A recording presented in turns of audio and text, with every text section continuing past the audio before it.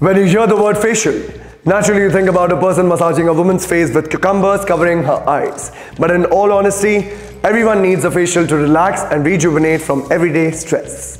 And so I would recommend all men around us to get facials done from time to time. However, if you have acne-prone skin, you need to be extra careful while choosing the products and techniques for your facial. It should not aggravate the skin but reduce the redness and inflammation. Do watch this video till the end.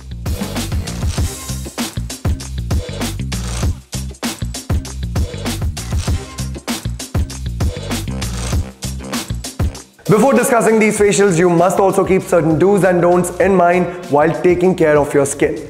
Do's: study your skin type. Each facial technique is specific to a skin type and skin problem. You need to understand your skin type before trying out any facial technique or product. Consult a dermatologist. I have mentioned this before and I will mention it now. Do not try complex procedures without consulting an expert. To be on the safer side, get a second opinion before you book a session.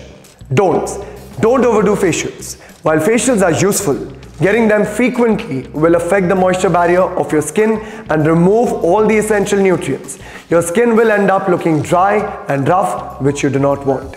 Don't forget consistency. Your skin needs to get used to a facial. You may not see a significant change after the first session, so maintain consistency in a treatment to get promising results. So now let's start with the facials. Number 1, the classic. A standard facial process will consist of techniques like steaming, using an exfoliating scrub, massaging and applying a mask.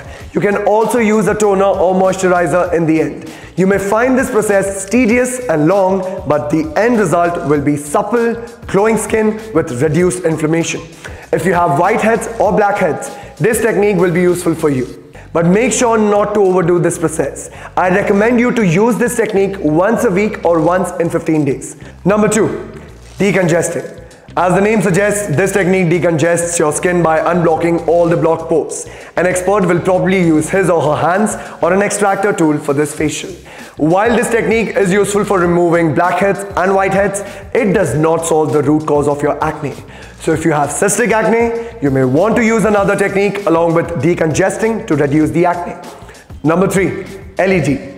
Classic and decongesting processes only tackle superficial aspects like blackheads. So which technique will help you reduce inflammation due to cystic acne or pimples? Introducing the LED facial technique.